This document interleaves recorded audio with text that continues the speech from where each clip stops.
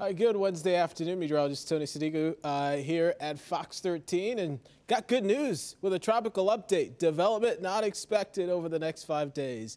Boy, don't we like seeing that. You look all across the Atlantic basin, really nothing of concern at the moment. Where we typically see activity, I'll show you, things are quiet. So here we go as we pretty much begin the month of June. We already have one named storm. Alex is no more. Bonnie would be the next name we're watching.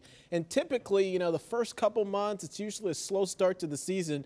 Not to say we can't get impactful tropical systems, but of course, we still got this mountain to climb here as we get into August, September, the peak of the season, well into October. Season doesn't end until the end of November. So we know it's a long season. And of course, we're here with you every step of the way. So here's what I was talking about.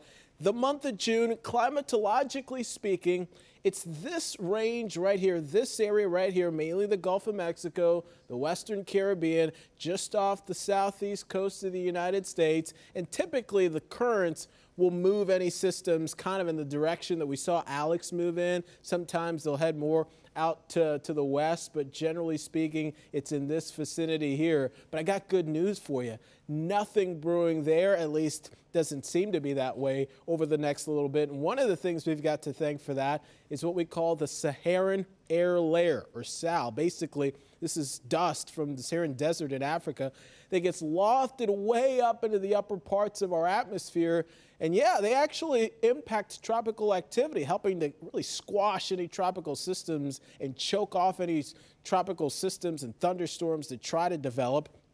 And it looks like a lot of that's going to overtake parts of the Atlantic basin. You can see all that brown. That's what that is. Even some signs that perhaps in the next week we see some moving into Florida, which we know tends to give us some vibrant sunrises and sunsets. So we'll watch out for that. But at least big headline tropical activity is quiet for now. Of course, we'll keep you posted right here on MyFoxHurricane.com. Have a great day.